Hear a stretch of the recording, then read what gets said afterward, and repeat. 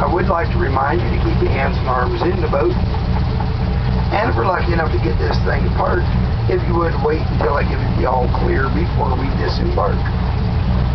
I would like to thank you all for riding along, because if you guys don't ride, I don't get to play with the boat, and I probably have to get a real job, so I appreciate it.